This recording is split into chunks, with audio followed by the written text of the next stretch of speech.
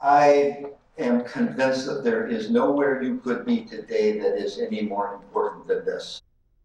There is no issue in front of us that is any more critical than the issue of climate change, critical to the future of life on Earth as we know it. Climate change is like that thief in the night that comes while we're sleeping and takes away everything that is most precious to us. Finally, we're beginning to awaken to the realities, to the truth, to the science. Although that awakening is coming slowly and it's coming with a fair amount of reluctance, but it's our children and our youth, in my opinion, who are leading us today in this awareness, dawning awareness of climate change and its impact. And your role is to give them the tools they need, the truth, the science, and to instill in them the passion and the belief that they can make a difference, that they can do anything and everything to turn this. When you understand the nature of climate change, when you understand its drivers, its impacts, its embedded multipliers that hastening the warming of the planet and the extinction of species, it's easy to understand why people become depressed, withdrawn, enter into denial over the challenge that lies before us. But you wouldn't be here today if you weren't hopeful people, if you didn't believe that you could make a difference. And I wouldn't be any kind of a plenary opener if I didn't believe with every fiber of my being that we can change the trajectory on this warming of our planet and that we can restore life on Earth to a state of unity and balance. At age 70, I'm recognizing that this is multi-generational work. It doesn't happen overnight, but it has to start today. It has to start with urgency today, and it has to start with you. So why am I optimistic?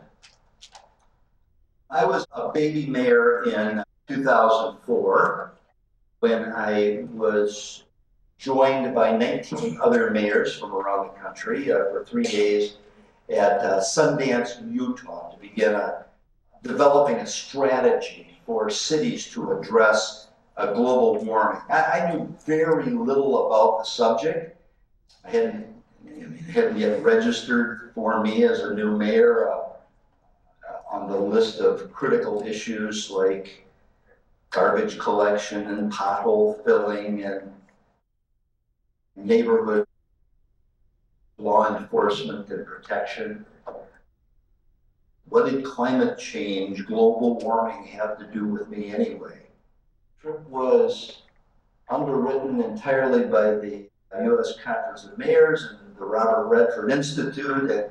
And so off I went to a fun junket in a beautiful place in our country, Sundance, Utah.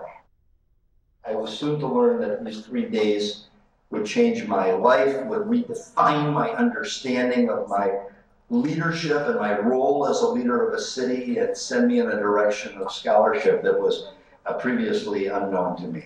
Joining us at Sundance was Vice President Al Gore, just a little more than 2 years after he had been defeated at the hands of the Supreme Court in his bid for the presidency. Al Gore had immersed himself in the science of climate change, global warming as we call it then, and he put together a little slideshow, as he called it.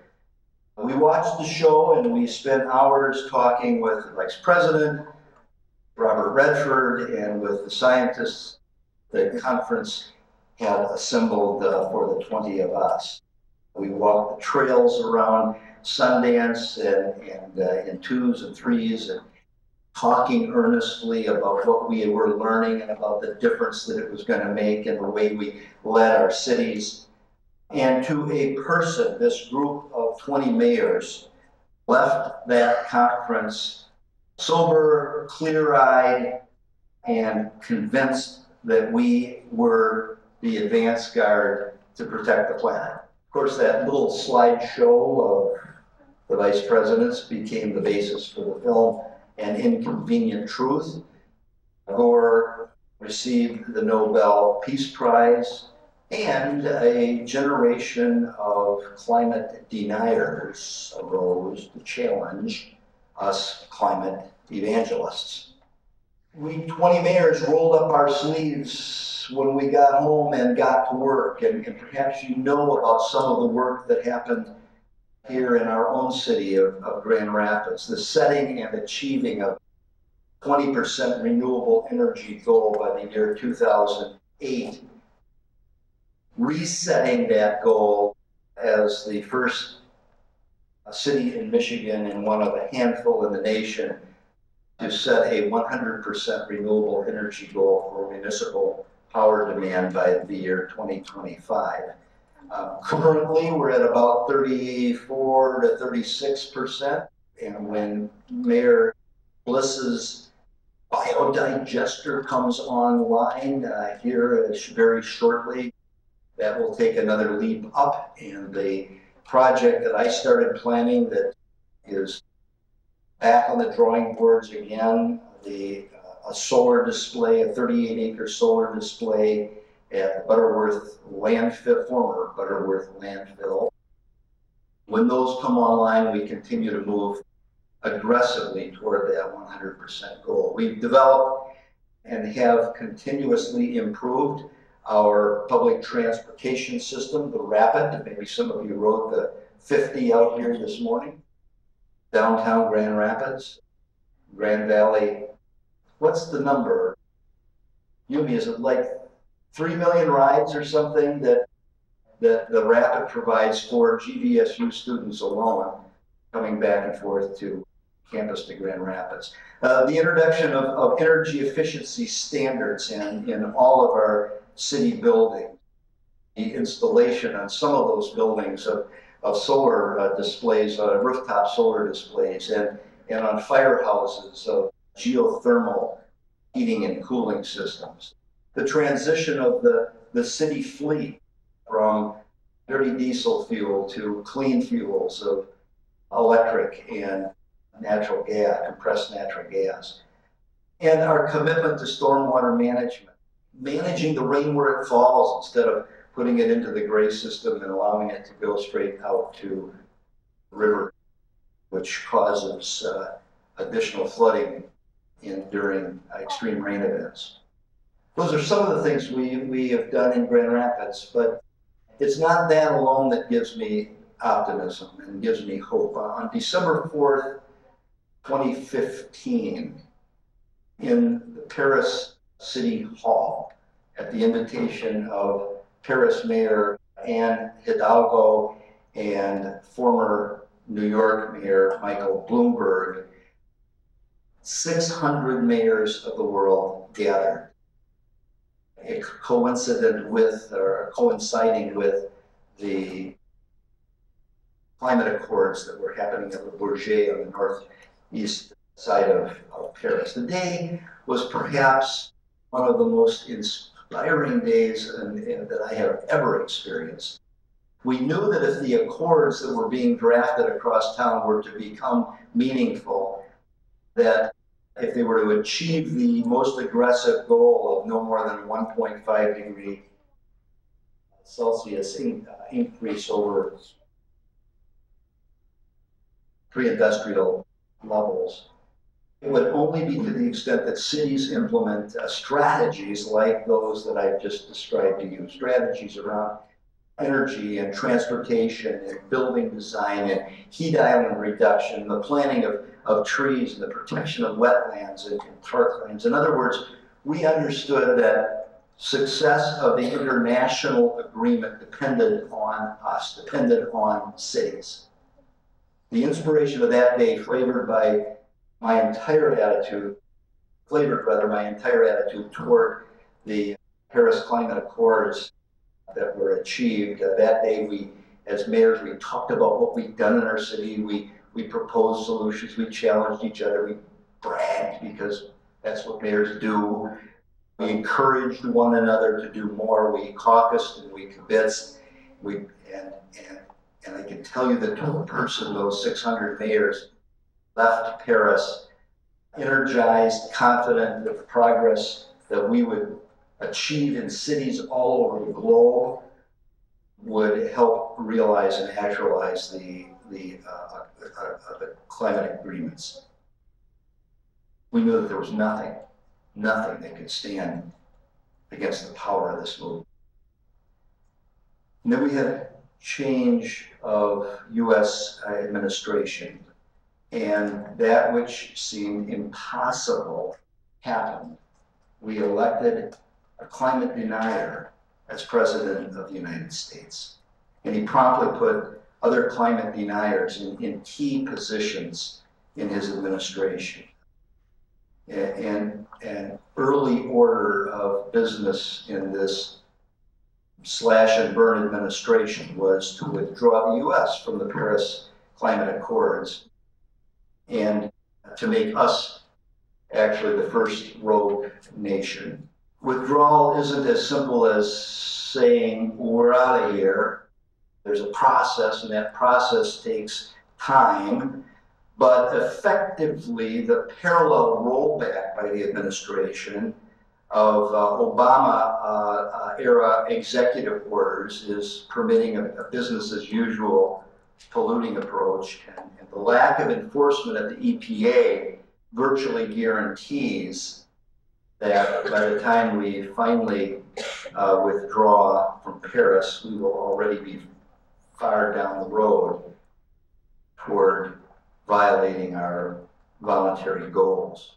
Finding of the Obama-era executive orders is particularly distressing to me, as I spent just over a year on the president's task force of 8 governors, 14 mayors, and 2 tribal leaders working on the very policies around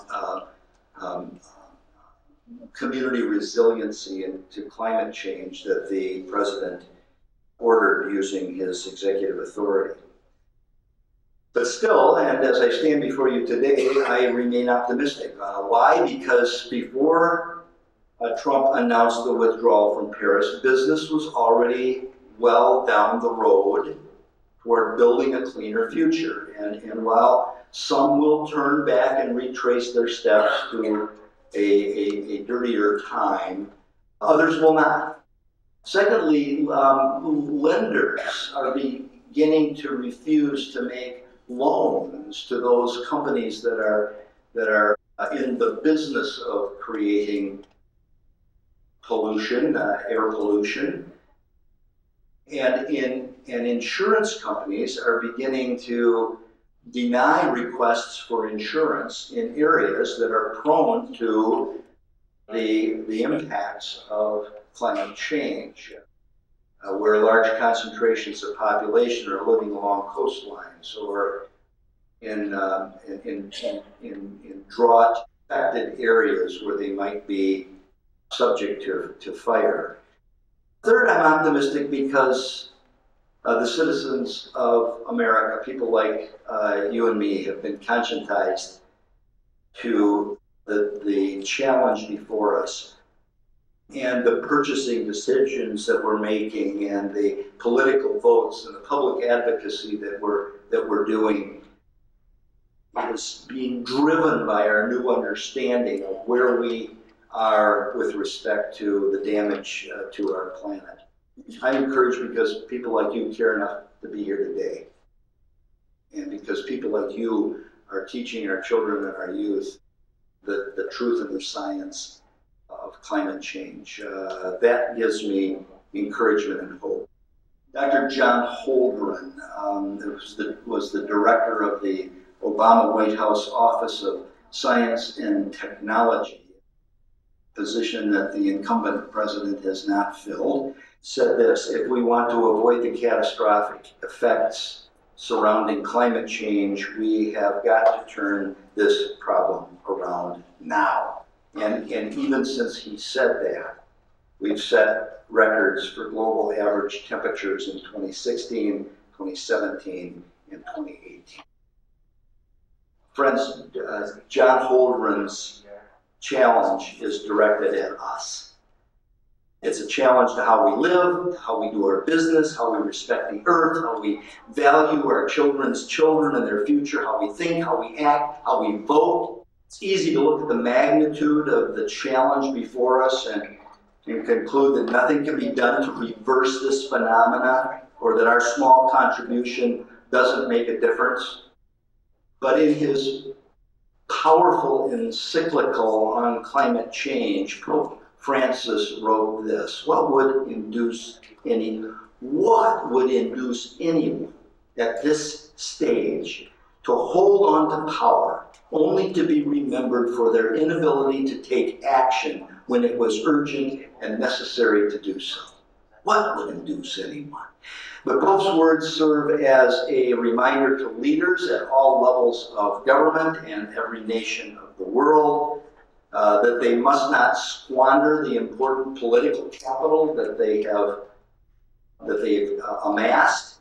But I would conclude that today by saying that each of us is in a position of relative power, and thus each of us has a responsibility to act. Each of us have had our eyes open to the plight of the planet.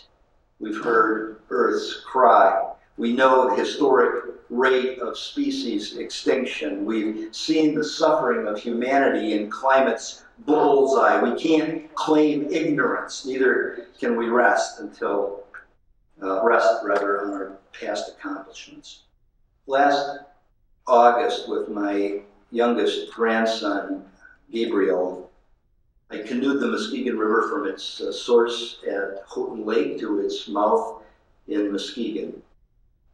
We paddled over crystal clear water, past shorelines filled with fir and cedar, and occasionally punctuated by towering ancient white pine trees.